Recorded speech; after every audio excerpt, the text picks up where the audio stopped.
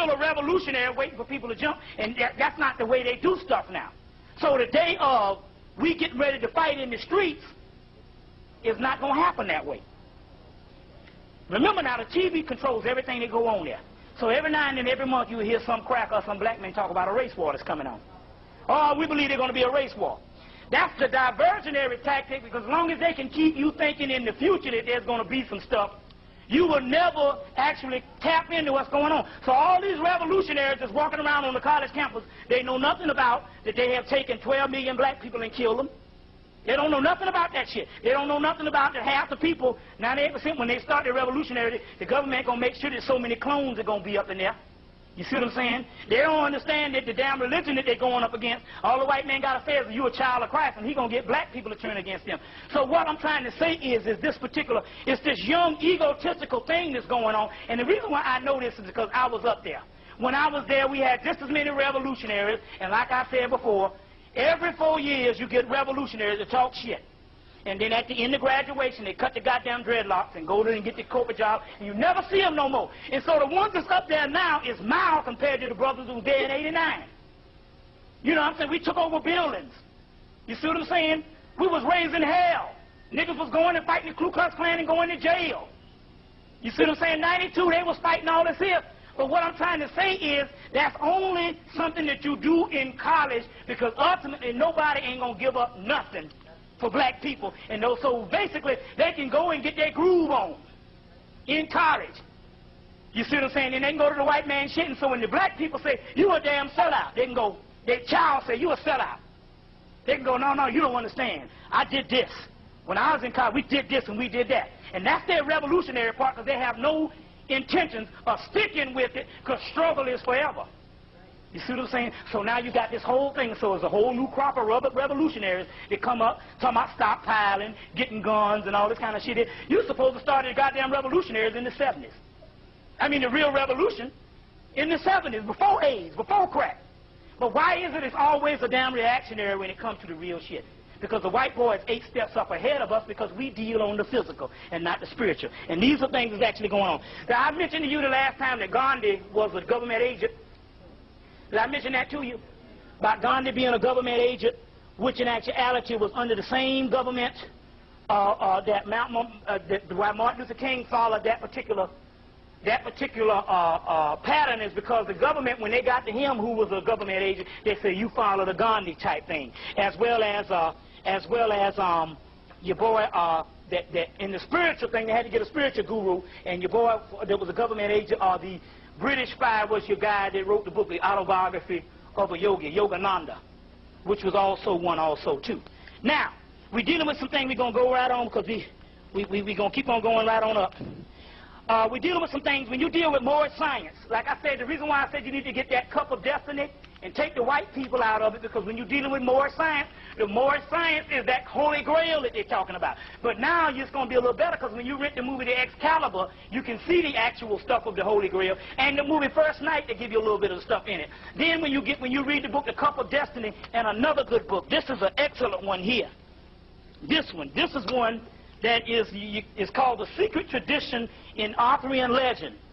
Also, you know, you're going to rent the movie Raiders of the Lost Ark, The Last Crusade. But in here they're going to deal with Merlin coming from Atlantis, and basically Merlin was nothing but a black person.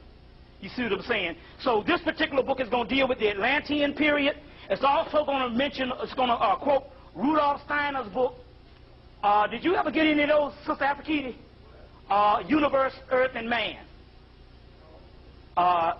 Rudolf Steiner's Universe, Earth, and Man. But anyway, he's going to quote it in. But if you got spiritual hierarchies, he's usually repetitive. You know what I'm saying? He usually does the same thing over and over again. Universe, Earth, and Man by Rudolf Steiner. But if you got any more spiritual hierarchies by Rudolf Steiner, you sold out. No, not spiritual hierarchies, cosmic memory.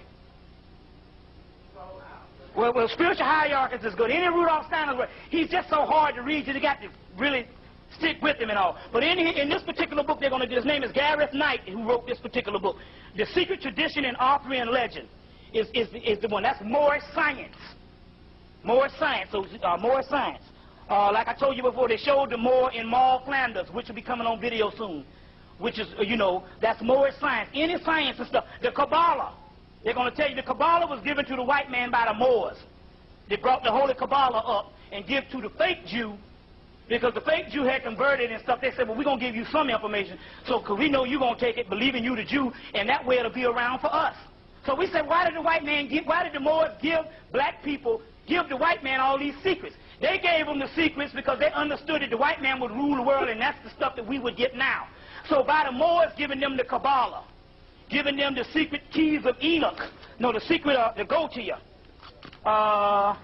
the book of Gotia, talking about these spirits, the lesser keys of Gotia. So you got a spiritual realm that is kind of, then you have what is called the lower spirits, lesser spirits. What do they mean by lesser spirits? The lesser key is, if you got a spiritual realm up here that you can't get to, you need to use the lesser keys, the lesser spirits, which is down low enough that they connect with you, and you can connect with the higher spirits. So anytime you see the book of Gotia, you got any more of those keys of Solomon? That book of Gotia. The greater key of Solomon is the book, the keys of Solomon. The lesser key is this Gotia spirits. You see what I'm saying? All that's more science. Which more, they'll tell you, the more, when you see Sufi, they're talking about more. Suf means woolly head one. So the more, all that's more science that they're giving them. So your Kabbalah is more science. The Kabbalah came out of Egypt. And the Moors went in and got that particular information and took it to, when they took it to Spain, they had to train all these crackers. They gave them all this particular information. They gave them all these particular information. You'll see some stuff called the Enochian spirit. The Enochian spirit. The Enochian spirits is dealing with the god Enoch, but it's these angelic spirits, which is supposed to be very powerful. The Moors left that up into Europe, left this stuff up into Europe, and after they left the stuff into Europe, this guy named John Dees came in and plagiarized all of it and said it was his shit. You see what I'm saying? So that's the Enochian spirits and all. That's also more science. Now, they got a stuff on HBO called Search for Sanity.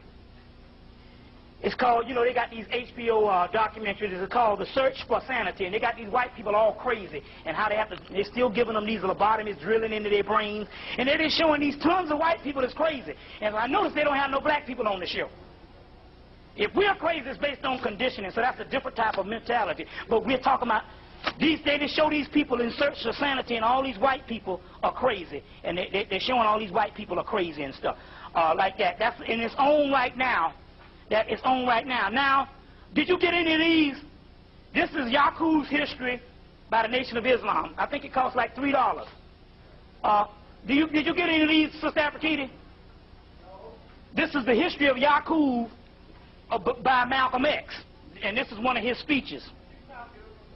Yeah, you can get them all, yeah, like that, you know, also too. But I think you'll find some distributors and stuff, so that's one you might want to read also too.